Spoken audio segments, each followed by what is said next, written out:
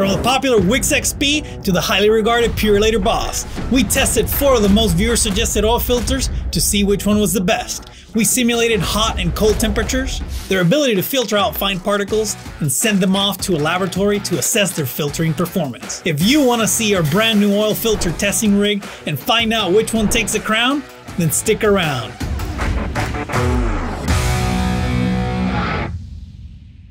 You guys blew us away with your support for our last oil filter test, where we put 4 high mileage oil filters to the test with our trusty rig 1.0. We went from 400 subscribers to over 17,000, and we couldn't have done it without you. In fact, we're so excited to celebrate this milestone that we have decided it was time for an upgrade. Introducing the Rig 2.0.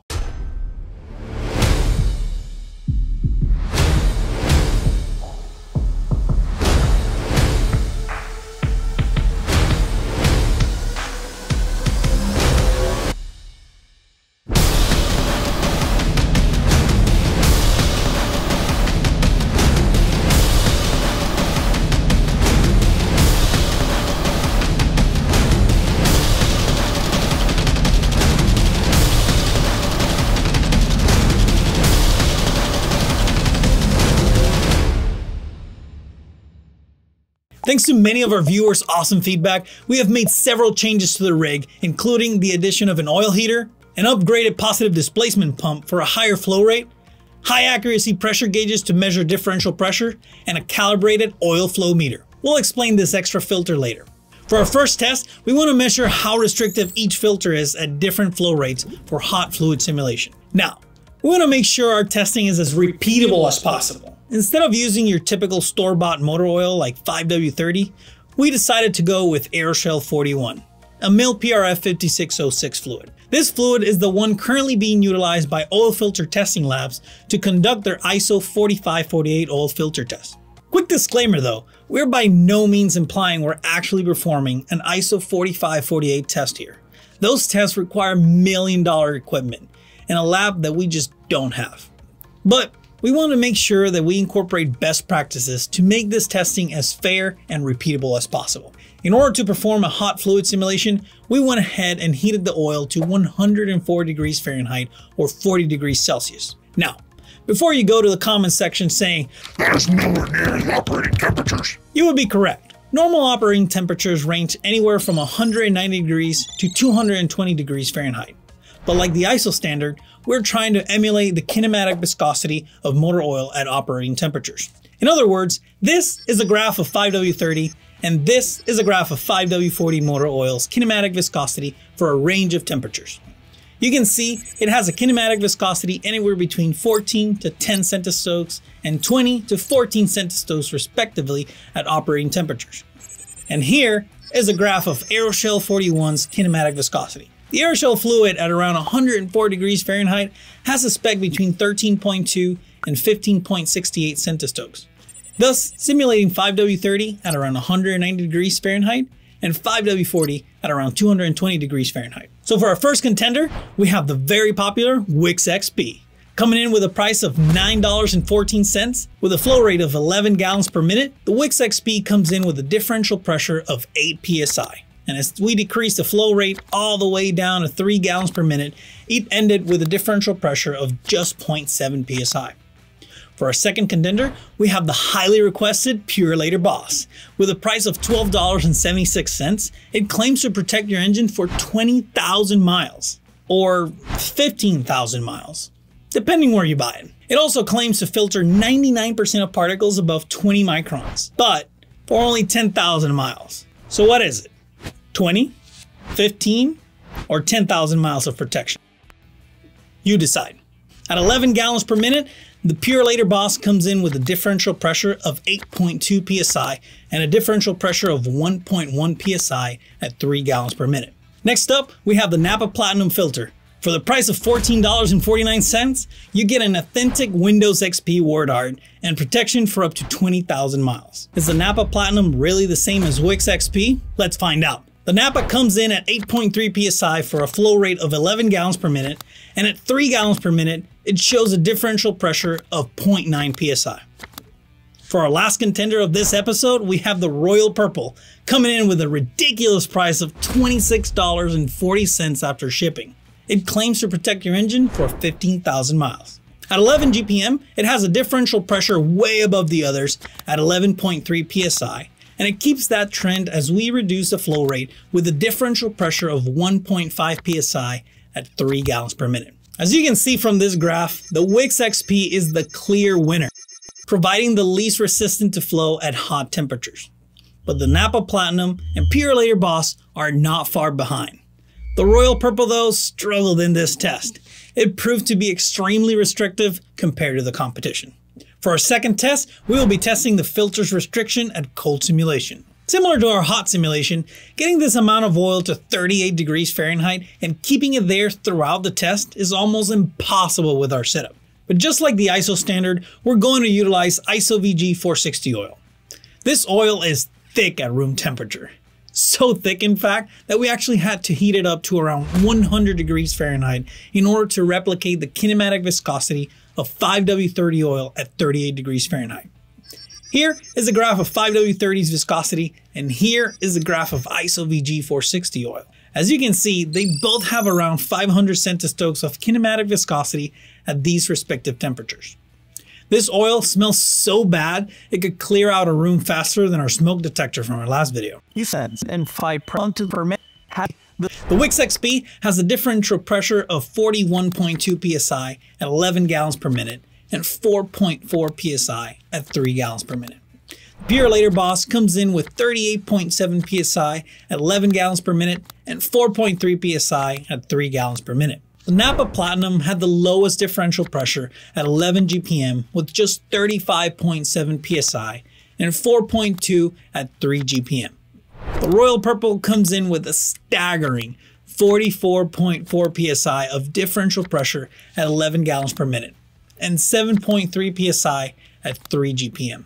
As you can see in this graph, the Royal Purple once again showing how restrictive it can be. The Wix XP, Napa Platinum, and Purolator Boss are very close to each other, with Napa and Purolator just barely edging out the Wix XP.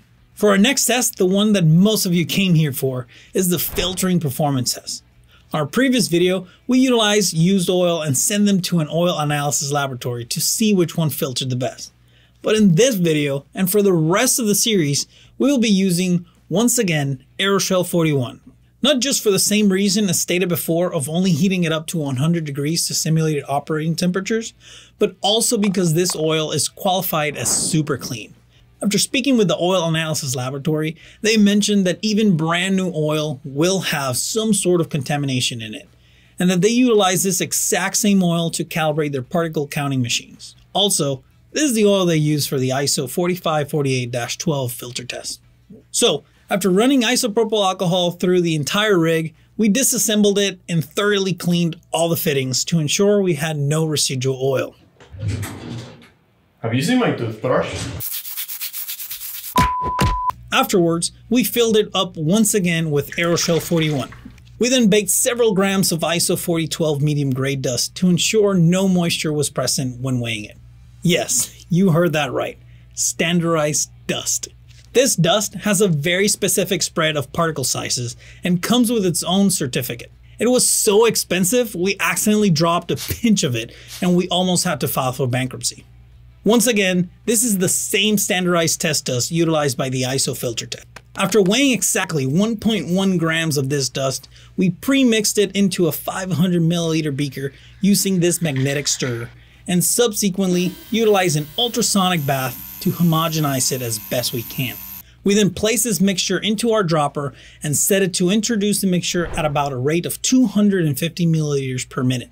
In order to get a fair starting point, we installed a generic oil filter and ran 4 batches for a total of 4.4 grams of test dust, and then utilized these 2 ball valves to divert the flow to this oil filter right here. We then ran the oil through this filter for a total of 30 minutes before every oil filter change. Why do we do this? Well, just like the ISO test, this is so we can filter out and reutilize the oil for subsequent tests. You see, this filter is capable of filtering down to 10 microns, much more than any of the other oil filters we're testing in this series. This way, we can ensure that all the oil filters are receiving the same amount of particulates above 10 microns.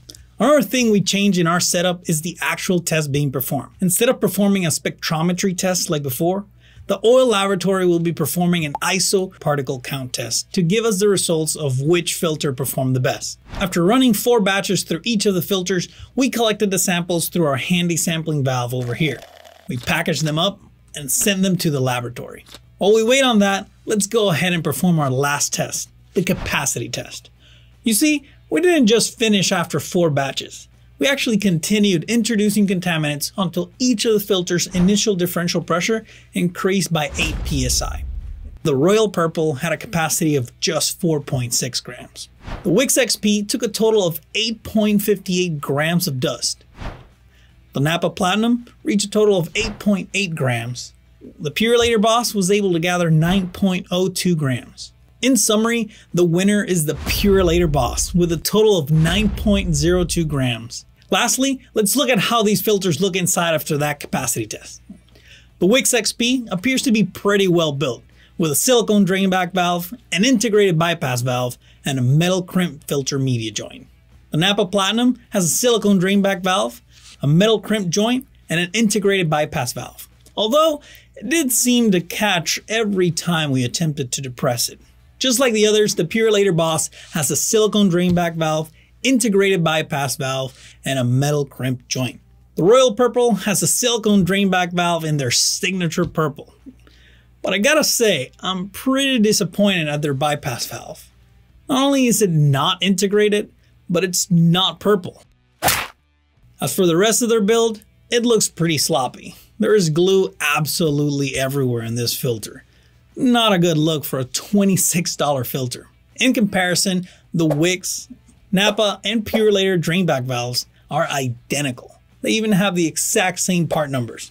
The Napa and the Wix are absolutely identical in almost every aspect except the aforementioned bypass valve. We're not sponsored by any of these companies, and we bought all of the filters and equipment with our own money. So if you want to support this channel, please consider liking and subscribing, or even buying us a coffee in the link down below.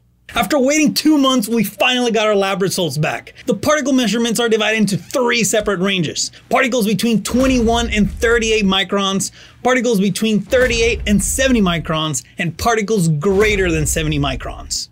The Wix XP had 807.1 particles between 21 to 38 microns per milliliter, 10 between 38 and 70 microns, and 1 greater than 70 microns. The Royal Purple performed very well with 57.8, 0.3, and 0. The Napa Platinum performed similarly to the Wix XP with 978.6, 2.2, and 0.1. The Purelator Boss had 31.6 particles between 21 and 38 microns, 0.3 between 38 and 70 microns, and 0 greater than 70 microns. As you can see, the Purelator Boss edged out the Royal Purple ever so slightly, and the Napa Platinum and Wix XP were very close to each other. For these 4 initial oil filters, here are the final results. Between the Wix XP and the Napa Platinum, I would hands down go with the Wix XP. Not only did it perform slightly better than the Napa, but it was also the cheapest filter of them all. If you value filtering performance, the color purple, and not your wallet, the Royal Purple is for you. If you want a good, well-rounded performance and the best filtration of these 4 filters, the Purelator Boss is the best choice. On the next episode of Best Oil Filters, we will find out if the orange can of death will live up to its name. If you want to find out how an oil filter works, click on this video right here. As always, links are down below in the description. Thanks for watching, and catch you in the next one.